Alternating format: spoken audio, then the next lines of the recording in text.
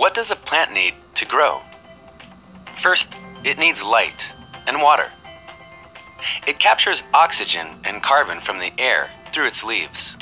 Then, the roots take in minerals from the soil.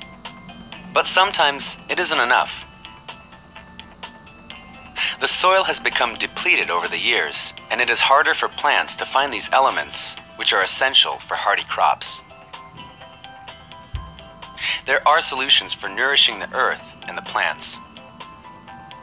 Amendments prime the soil and make it a better environment for promoting plant growth. Fertilizers enhance the soil's components and give plants the life-saving nutrients that are scarce in nature. Biostimulants improve a plant's ability to absorb nutrients, thereby helping it grow. Once well-nourished and established in more fertile soil, plants can grow more healthily. That is what's at stake in plant nutrition. But the Groupe Roullier goes a step further. Of course, our 100% research-based solutions promote plant growth, but we strive for two goals: to protect natural habitats and follow the cycles of nature.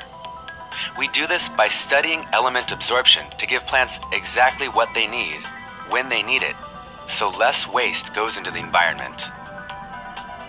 Finally, every year our products become more efficient so we can provide precise doses and give farmers a return on their investment.